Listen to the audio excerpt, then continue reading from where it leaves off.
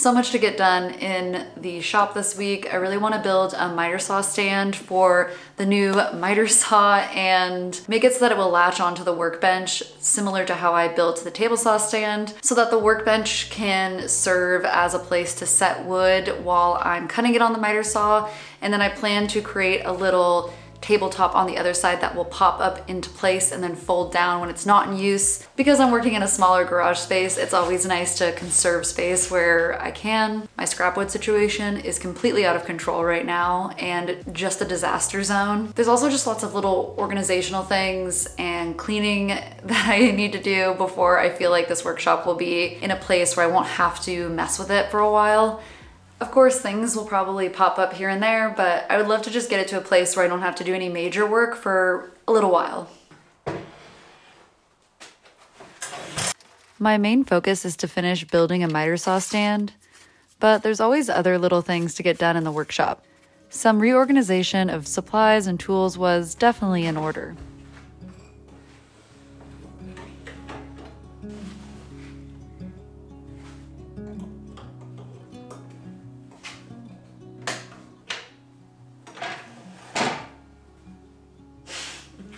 That took me way longer than it should have just to find the pin, the lockout pin. Too long for me to figure out how to open it, but we're here.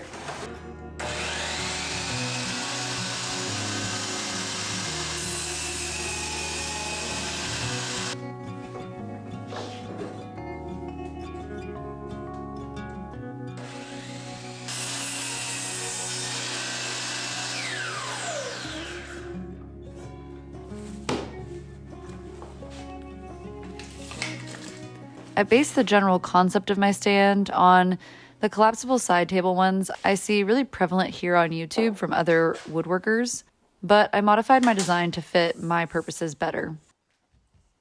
I sketched it out to ensure that my plans would all come together accurately and made sure what I had in my head would really work out.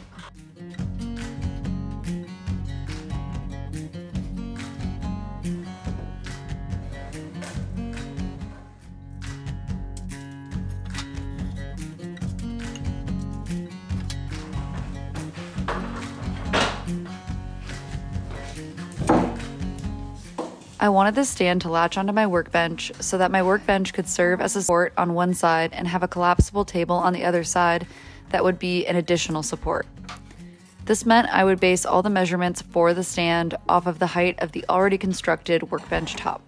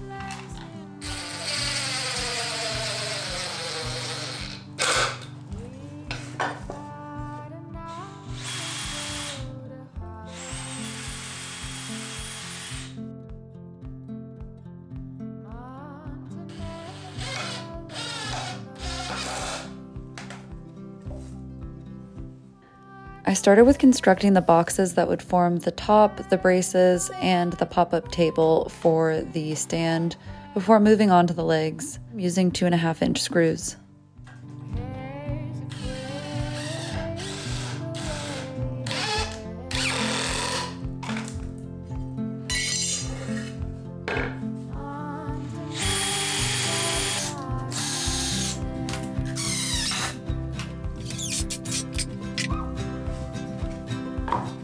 I was scheduled to hit 30K today, so I've kind of been checking my YouTube more often than normal, just to celebrate when it happens, and it just happened.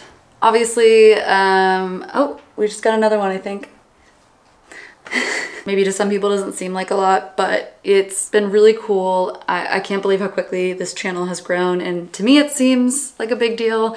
So thank you to every one of you who's been a part of that. It's been a really cool journey building out this YouTube channel. Anyways, that's enough sentimental stuff on my side. Let's get back to the build.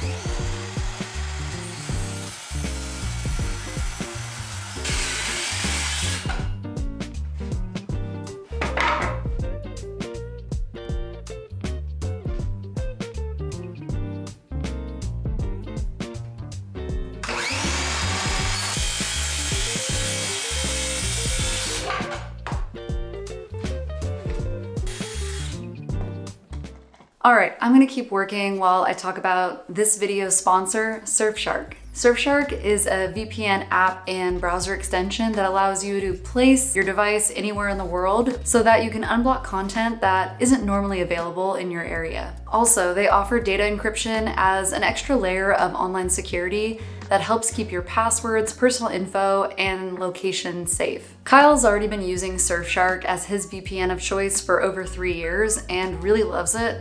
So I decided to give it a try myself. I really enjoy its online safety and privacy features, but I also really love that it allows me to watch shows that I can't normally get in the US. For example, my favorite show, The Office, isn't available on Netflix in the US, but it is available on Netflix in the UK. Also, the interface is extremely intuitive and easy to navigate. And on top of being really affordable, costing as little as a single cup of coffee a month, Surfshark allows you to use one account on an unlimited amount of devices, which means Augie, Kyle, and myself can all use it on our different devices while only paying for one account. Plus, there's a 30-day money-back guarantee if for some reason you're not happy. If that all sounds good to you, you can check out Surfshark through the link in my description and use coupon code Elena for an extra 3 months free.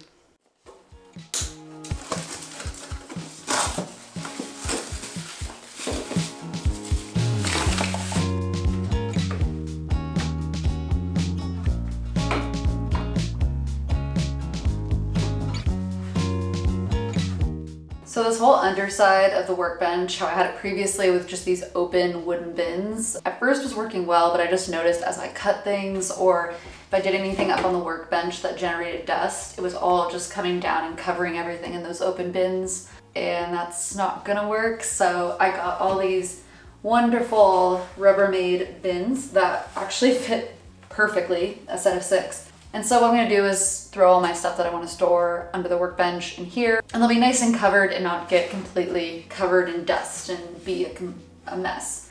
But yeah, today I'm gonna spend some time putting things in here and then just labeling them based on what is going in here. Random stuff that I don't access as much.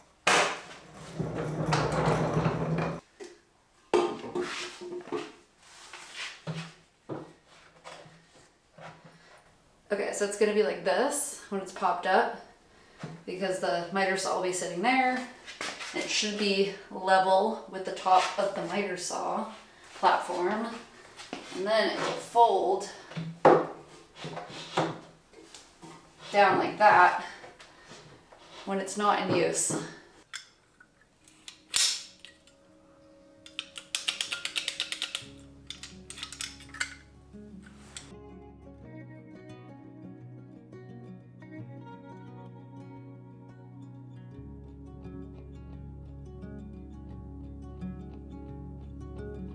Someone got on me in my last video about not using knee pads. Honestly, it's not a bad idea, so I'm trying to get in a better habit of at least kneeling on a towel or something.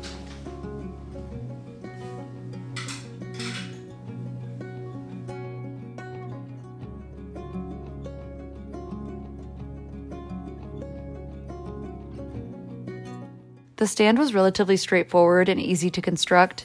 Maybe someday I'll build stands that are much fancier, but to be honest, I just need something that gets the job done, is easy to move, and helps me use my store of scrap wood, which this stand checks all the boxes for.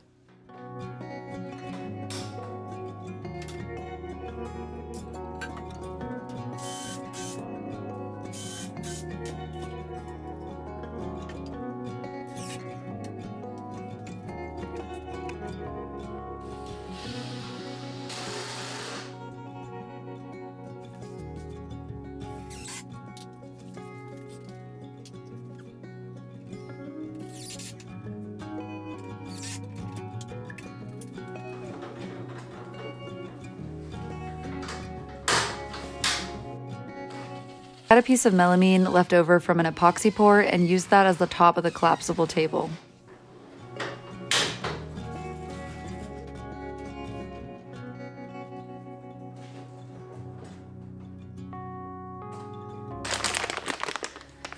These are the latches that will help us latch the miter saw stand to the workbench.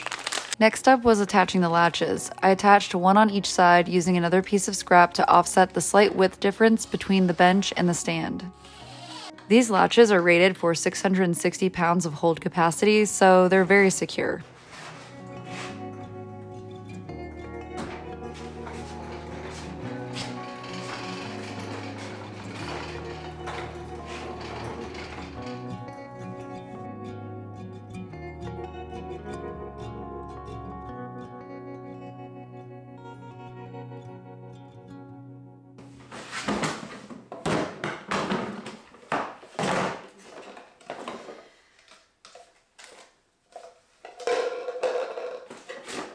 This is where I'm going to store all my containers. I actually have a friend who, he has a lot of these Talenti ice creams, and I asked him to save the containers, and within like a month he gave me 5 of these. They're really nice for putting finishes in and just storing chemicals in general. So if any of my friends are watching this, save your Talenti ice cream jars and send them to me, please.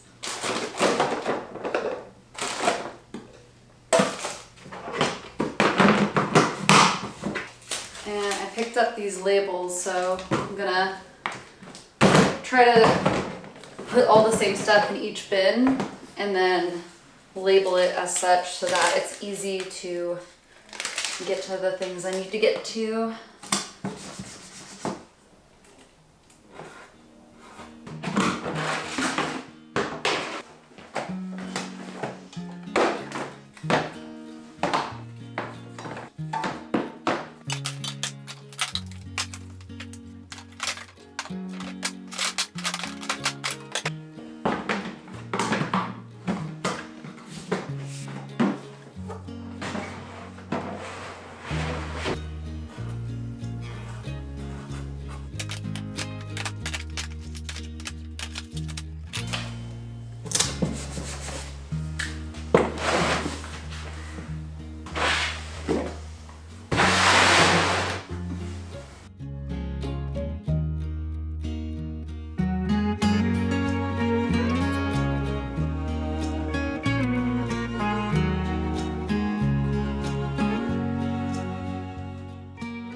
My scrapwood pile is continuing to get out of control, and I do think I'll need to build a mobile storage cart soon, but for now I decided some tidying up would do because, quite honestly, I was beat. I had used most of my 2x4s to build my workbench and power tool stands, so there was room to move some of the larger pieces up into the attic space.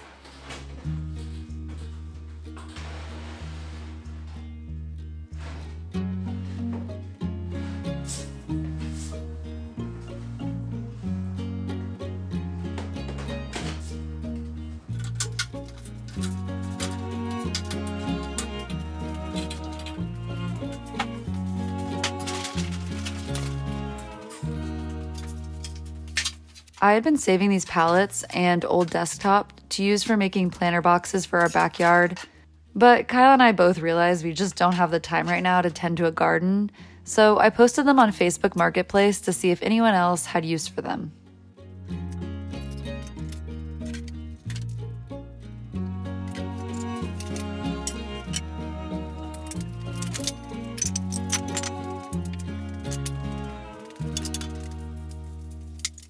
Once those were gone, it freed up a bunch of space to store the table saw against the wall. Ugh. My quads hurt so bad from a ride yesterday.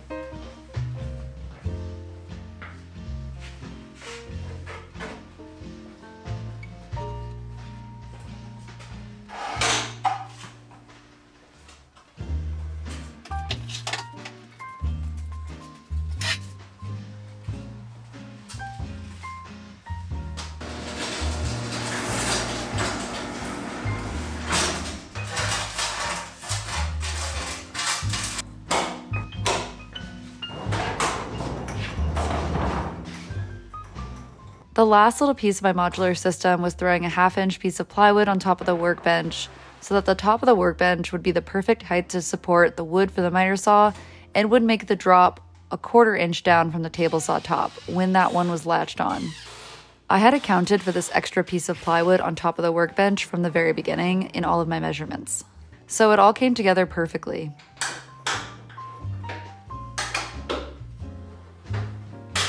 Some of you on my previous workshop update video had suggested putting spacers between the caster wheels and the bench to raise the height slightly, and honestly this is a great option, but I like the idea of having a thinner top layer to my workbench, serving as a sacrificial layer that can easily be replaced once it's super beat up.